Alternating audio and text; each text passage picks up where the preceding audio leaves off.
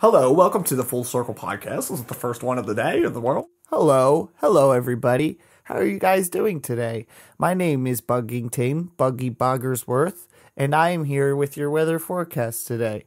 Today it's going to be slightly saucy with a drizzle of Parmesan, and I don't know what else to tell you, dude, because seconds aren't going to be available. So, yeah, drain the water. I'm Bugs, and I don't really know what I'm doing here, so I'm just going to talk because the world is upside down, and so is my brain, and so is everything that I've been thinking about and doing, and that's how this is going to be, dude. Yeah, we all over the place with it today. Let me say a couple things to start. I am the observer of this meat bag that I walk around in. So when I say I or me or you or I'm not saying specifically this three-dimensional being. I'm using that to connect into this dimension to speak the third dimensional language that we use, which is English. But what I mean is the observer. When I say I mean the conscience. I don't mean the meat bag goofball that is fucking Buggy Boggers Buggington. So, that being said, understanding that we're in the fucking Matrix right now has me literally dodging shit upside down. So, yeah, it's really weird, dude. And if you've been diving into the history of human civilization and how empires and everything and psychology, and then you would be your brain would be cracking just like mine is right now. And it's this crazy. I'm just going to boil it down into this sentence real quick. The government, the CIA said, hey guys, there's some vehicles that are not from this fucking planet. We don't know where the fuck they're from. Straight up. And no one fucking said shit. Everyone's so bent up on arguing about face masks and shit.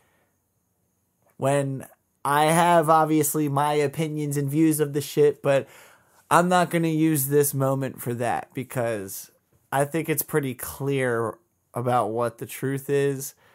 And by me saying it, I don't want to sway anybody's opinion. So I'm just going to talk through this fucking mist of bullshit instead of joining the mist, if that makes sense. Hence the beginning of this fucking podcast. Shit's fucking weird right now. And I'm weird. And you're weird. And the fourth, fifth, sixth dimension. I can't even imagine the weirdness of you people that would be there. You fucking people. You humans. You Neanderthals. You everything. At the end of the day, though, to wrap that sentence up, which is sketchy right now, we're going to be good, guys. We're going to be fucking fine. We're waking up. The passage of knowledge right now is way too quick for the control to keep going on how it's been. And that's that. That's what I want to say about that. And that's pretty self-explanatory. If you know, you know. If you don't, hopefully you start to know, because I don't know which pill is the worst one, red or blue. But let's just say, I don't know, the blue one's the bad one. We've all been taking the blue pill forever, thinking we're woke, wiping fake crust up out our eye. But I took the red pill in like November, October. And my life is fucking flipped, bro. It's crazy. It's crazy. But what I have been noticing is the things that frustrated me 8 months ago, I laugh at right now. But the things I laughed at 8 months ago, I kind of get frustrated about now. So there's a very weird balance that I've fucking noticed with this shit, no matter what it is. Whether it's too much salt or too much sugar. Literally, it's stupid shit. The smallest things are what add up into that equation, so I've been learning a lot about this stuff. I said a couple years ago, like four or 5 years ago, maybe. Oh, wow, it's been a long time. Wow, I was tripping fucking face, and I was just looking at my boy had this kind of how my shower is on the wall of my shower. It's not a wall; it's like cubed see-through things that are like blurry, so you can see the sun from outside when it's daytime. And the light was on from inside it at nighttime, and I was outside looking at it. And the cubes, and even though everything in between it, as far as like the blurriness design, was out of sync as far as mathematics go, I just looked at that, looked at the sky, looked at how everything was set up around me, because it wasn't organized when I got there, but I have OCD, so I organize shit. And I just realized, whoa, everything is fucking math. And it sounds so stupid, like, yeah, obviously, you could do anything, you can make anything into math, but no, like, that moment, I was deep into a fucking mushroom trip, and I realized heavy that every single thing was math.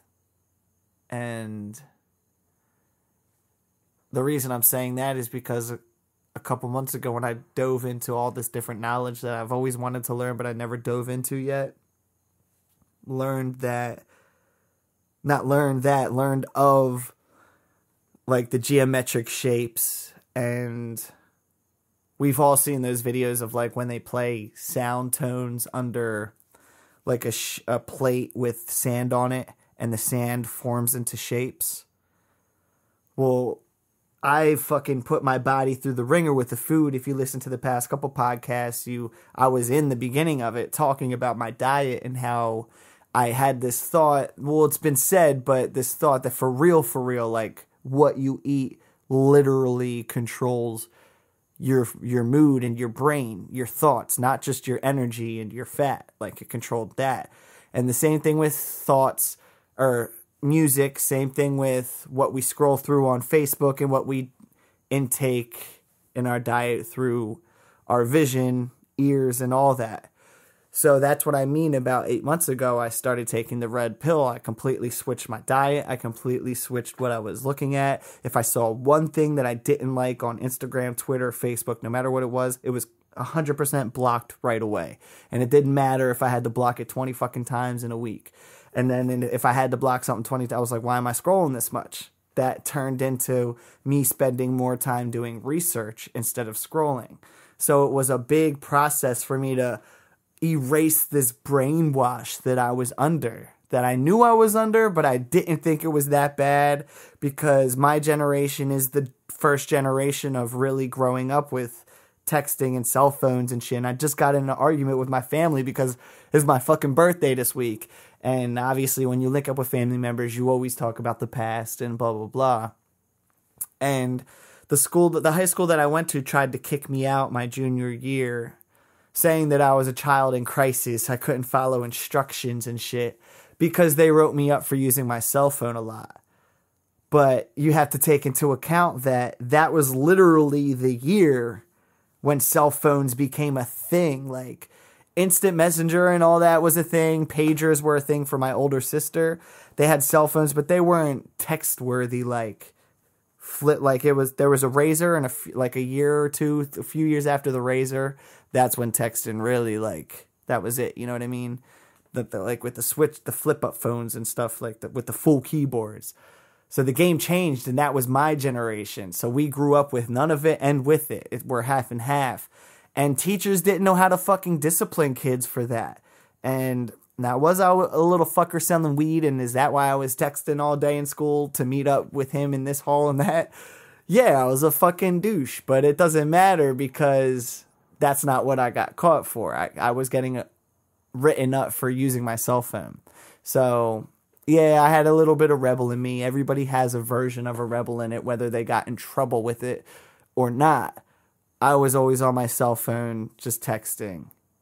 And dude, I'm not the only person who got written up mad times. Like, there were girls, like straight A student, pretty girls in the office just as much as me from texting. Because why? They're pretty girls and they're getting texted instead of handwriting notes. Handwriting notes literally was a thing from 7th, 8th, and 9th and 10th grade for me. And in 11th grade, no handwriting at all. Ever. Like, I haven't even written since high school. Literally. Like, all my music is typed. I don't write shit. So, that's funny as shit to even think about. I haven't fucking, wow. I don't even think they teach cursive anymore. And my signature is a bunch of fucking scribbles, dude. Just like everybody else's. But, I don't know. Yeah. So I realized everything is fucking math, dude. And recently I got into the geometrical shapes and Metatron cubes and what my brother Cash always mentioned in his raps and shit like that. And I knew what it was. I've been there. I've been there in a psychedelic situation. I've tapped into it many a times. But I've never tapped into anything in my life completely sober. So I still smoke weed a lot, obviously. But I never was completely healthy. I never just ate strictly good shit. So if you listen to a podcast from like 8 months ago, you'll hear me saying, I'm going to start my shit up. Y'all hear what I'm doing. And it was rough, but I did it. And in that time, I tested myself on 2 weeks of this diet, 2 weeks of that, 2 weeks of that, and I like really put my body through it. And I mean, like, I did a week full of just fucking sweets because that's all I used to eat. I'm talking cookies, cupcake, cake, like everything that I could want. And when I tell you the difference between fast food or anything that you want versus constant salads, fruits, and real food, meals, lean chicken, fish, I can't even, guys. I can't even. Because my whole life, I wasn't really fed much family meals. My mama worked her ass off. So I was eating cereal every night. That's why I was a chunky little kid. That's why I wore my shirt in the pool. That's why I wore bigger shirts in high school, because I was fat, but I got called a wigger. There's like so much of my life that I realized based around my insecurities of my diet.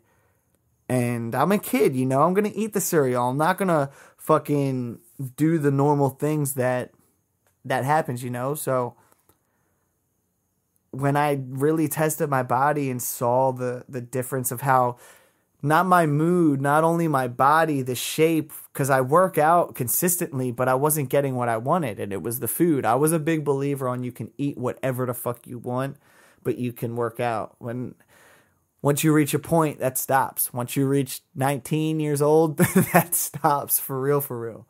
And then you see, like, you always hold yourself to a standard of what the media shows you. And those motherfuckers are juicing half the time, more than half, like 85, 90% of the time. And regardless, so when you understand these things, you understand, if I want to eat ice cream, I can only do that once a week. Like, I gotta discipline myself. I have to.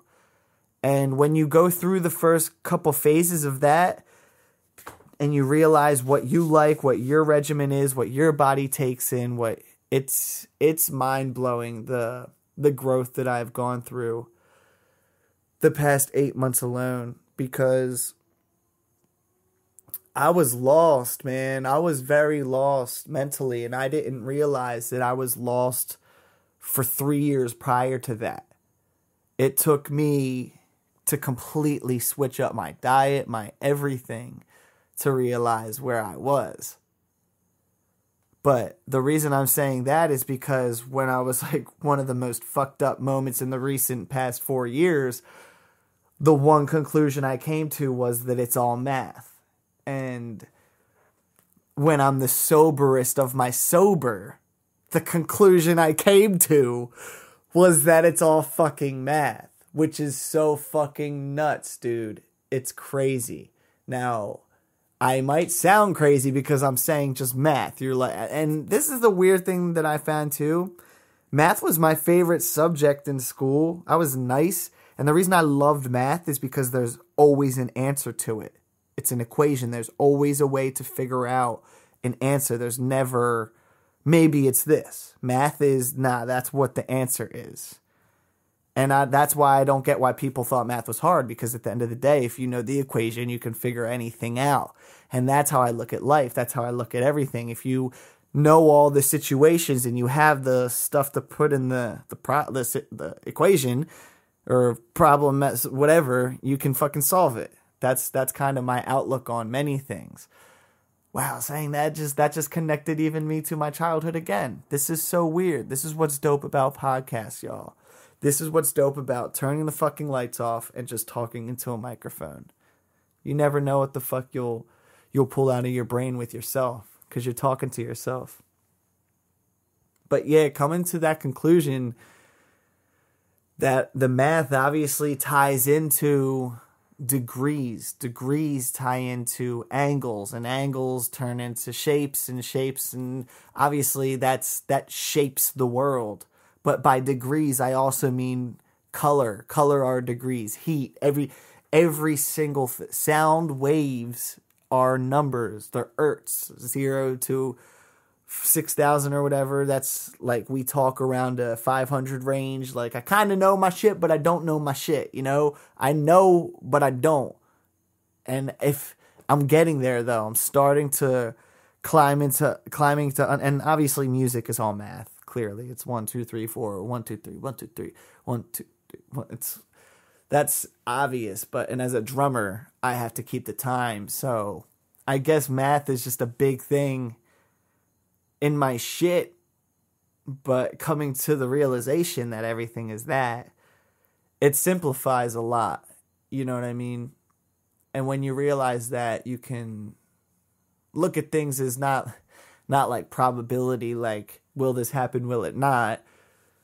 Because that's how we always think regardless. What it means is, it's not about the big bang or the big equations. It's about the bunches and bunches and bunches of little things. And those bunches and bunches of little things accumulate into one big thing in its own, versus shooting for one big thing. When you do that, you miss the chance for clumping up in other areas. And that's like me with music and genres. Like, instead of me just being a rapper, I've done every genre. I have major clumps in every subgenre of music itself. The core is obviously hip-hop and drumming and that, but I have stems of everything. But those stems are major fucking clumps. You know what I mean? Because I wasn't focused on one thing. And that's what I mean about the accumulation and the addition of everything, every little thing that we do. When we work things up to be this big thing, or when we like build it up, and that's when we get let down. Whether it's relationships, whether it's a fucking video game or sports or whatever, whenever we get too hype, that's when you get brought down. And whenever you're too low, you don't get high enough to bring you up over the halfway meter. So when you get even, you still feel low because of how low you just were. So this ties into what my shit, like my ideology, which is full circle. What goes around comes around. Where we're not all full circle all the time. We're not all on point. Sometimes we get energies and things that counteract with what we're doing, and we don't realize it at the time, and we jeopardize, maybe not us, someone else, maybe not them, maybe we jeopardize ourselves, and we don't realize it in the time because there's a lot of big things happening quickly. But when the big things happen in a quick sporadic time, you miss the little things that matter. And when you miss those little things, you wouldn't have gone through with the bigger things, which would have canceled the implosion on them leaving you back to square one, which a lot of us do in many respects of school, knowledge, working out, eating healthy, creating something, dating people, friendships, all of it.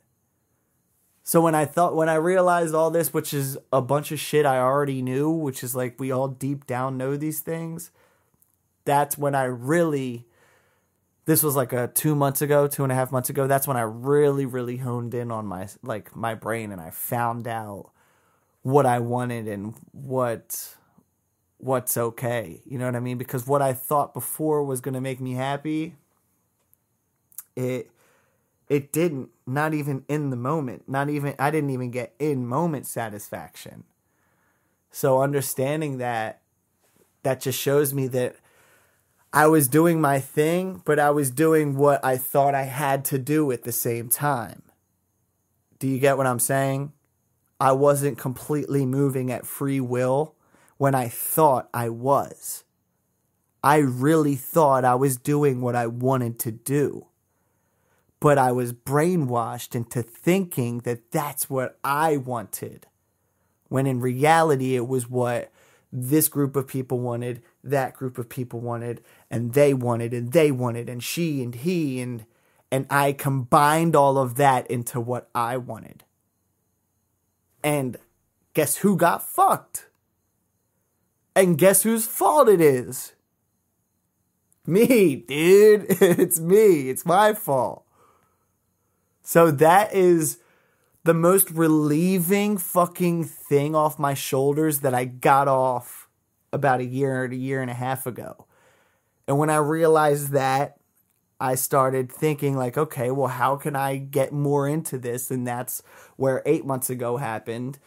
And yeah, so this journey of mental whatever the fuck is fucking crazy. And it's a mind fuck, dude. It's just like the blurry glass in the shower that I was talking about, where I realized everything is math. And for this podcast, I'm going to use that picture, that everything is math picture, because there's actually a picture of that exact moment.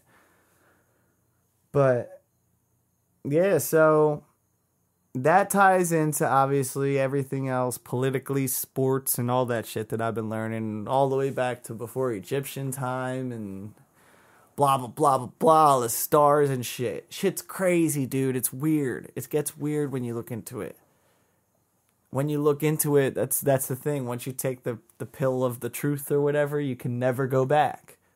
And that's what they mean in the Matrix. Like, now that I know what I know, it's not that I can if I wanted to. Like, I literally cannot go back there. My brain, my mental state will not even let me get there. Because what I was doing before, like I said, wasn't 100% what I wanted to do. I thought I was doing what I wanted to do. I was just going through the motions of what I thought needed to happen for me to succeed in the music industry. I was putting it all on music. I didn't put any on bugs. Like, I can't get any more clear than that, which blows my mind because everything I did was to connect people and shit. So that's why I've been dropping nonstop music, been eating very fucking well, been doing everything else that just completely flips my shit. And it fucking works, y'all. It really fucking works. It really fucking does. It's crazy. It blows my mind. Which is why I'm here talking right now. You can see everything's been split up pretty much with the podcast. I was coming more, but I plan to come a lot more, obviously. I got a lot of special shit coming. I got mad fucking videos, merch, rolling trays, lighters, ashtrays, bandanas, shirts, hoodies, socks, dude, lighters. Fucking, I'm coming with, I think, like, I'll probably drop 3 more albums before 2021. And once 2021 comes, I'm dropping 1 album, and you guys will see why, because that's some shit. And just know that I'm about to come with fucking, I'd say, what's it right now? August? by this time next year, I will have 70 music videos released, at least 70 to 100. But in my whole life, my whole music career, I only have 3 or 4. So that's a little hint of how crazy I'm about to come. Why I've been silent. It's been a self-rejuvenation thing, and I fucking needed it. I deserve it, and it's something everybody deserves. If I can say something right now, it would be, y'all, do this shit. Do everything that you wanted to do. Eat that food, drink that drink, sing that song. Straight up, I can't explain. I mean, you can't drink vodka and you can't just eat burritos. I mean, do the good shit. You guys know what the good shit is. You can feel in your gut what's wrong and what's right. And that goes for everything. Food, psychological shit, emotions. So, Buggy says, ride with your biology, dude. Do what your body tells you from now on. Your heart leads you wrong. Your brain overthinks. Do what your body tells you.